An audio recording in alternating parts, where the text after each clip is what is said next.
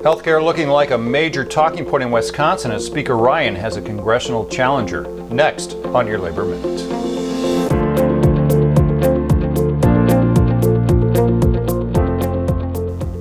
Hello, I'm Mark Harrison. His name is Randy Bryce. He's an iron worker who lives in Wisconsin, and he's running as a Democrat in an effort to remove Speaker of the House Paul Ryan from his seat in Wisconsin's 1st Congressional District. Bryce came out of the gate with a campaign ad that included sound bites of his mother speaking about her need for prescription medicines to aid in her fight against multiple sclerosis, and how she is afraid that she may not be able to afford those drugs in the future.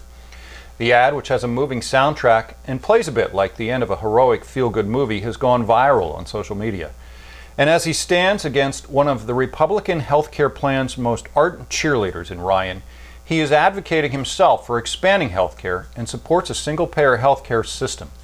Bryce is also a proponent of the Fight for 15 movement, access to abortion, and LGBT rights. Bryce, who is a member of Iron Workers Local 8, has been the local's political coordinator for the last 9 years. He is not new to politics, having run twice for the state legislature and losing both times.